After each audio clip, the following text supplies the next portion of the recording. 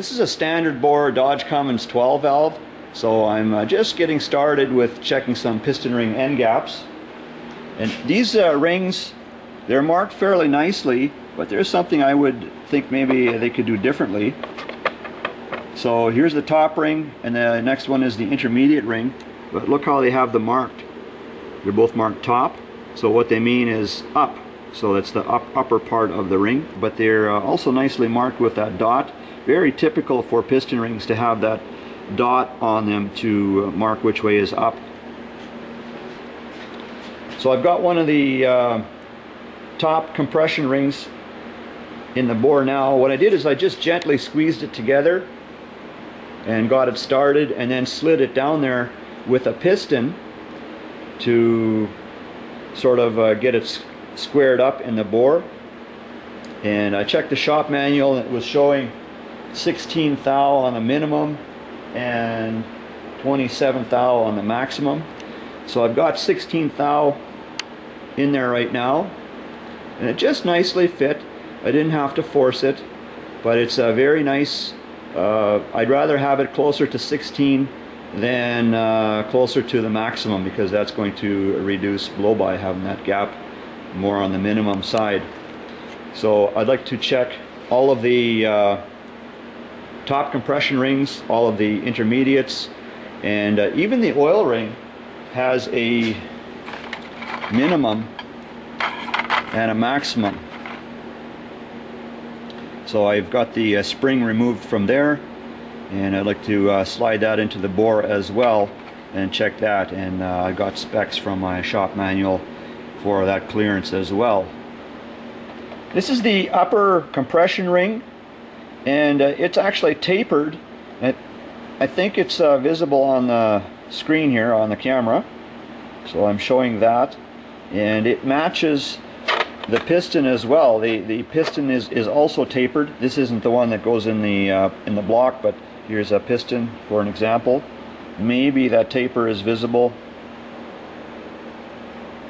on the upper groove, not sure.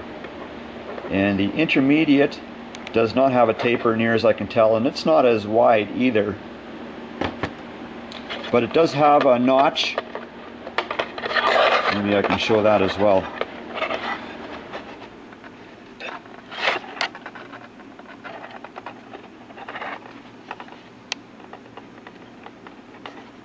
I'm not sure if that's showing.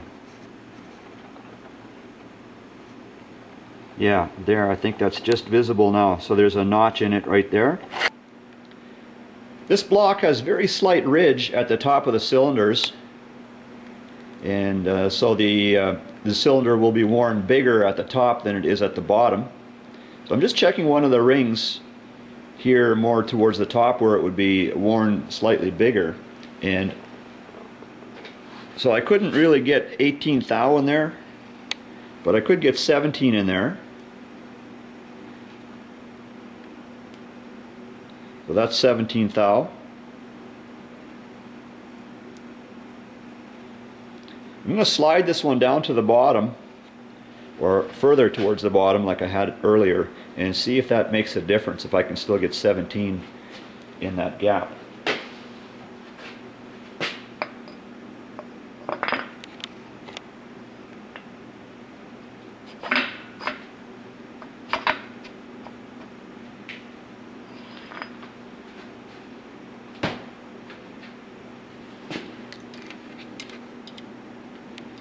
Yep, 17 still goes in there.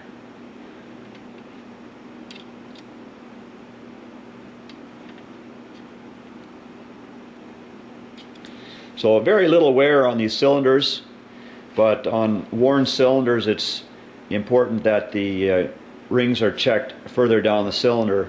Actually, if they were checked right at the point where the rings go the furthest down, that would be the most accurate.